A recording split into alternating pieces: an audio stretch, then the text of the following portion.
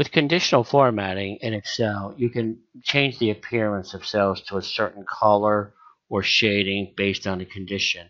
So the first thing we do, we highlight the range here. We're going to go into conditional formatting. You could add all these things here, okay? And if I just click in here, icon sets, you can get these little visual things. So I'm going to click in here, and it's based on criteria that were predetermined, like for mid, top, and low range. What I want to do is change how it appears. So what I'm going to do, I'm going to click on conditional formatting again. I'm going to go into manage rules. I want to edit the rule. It's showing what we have here. We've got a little bit of work to do. It is pretty easy. It's looking at the type in percents here, that they're meeting a certain level here. But what it is here, if I want to go here and I want that green arrow to appear, if it's like 500 or more, I have to change this here to number, okay?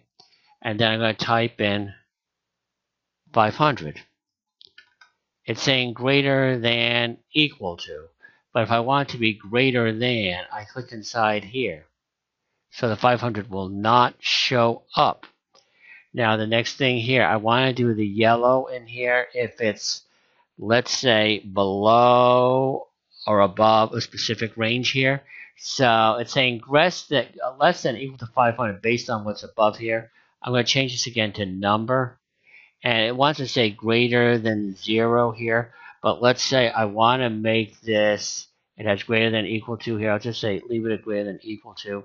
And I will say 45. Because it will show the 45's in there. And if I don't want something to appear, I don't need the red signs there. I could just say no cell icon. I can say OK. I can apply. It's showing that. You can keep editing the rule. I'm going to edit this rule again. I could change the appearance here. Let's say I don't want that green arrow. I want like a flag or something. I can go into here and I could go whoopee-doo, go to a green check mark. And I could change that yellow one to something else. I could make it like a warning sign or a red flag. And I say OK. Apply. So we're not seeing the ones that the 500 is going below there. So if I want to edit it again, I'm going to go to edit rule. And I'm going to say when value is greater than equal to 500. Okay.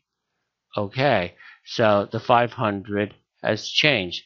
That is icon sets in conditional formatting in a nutshell.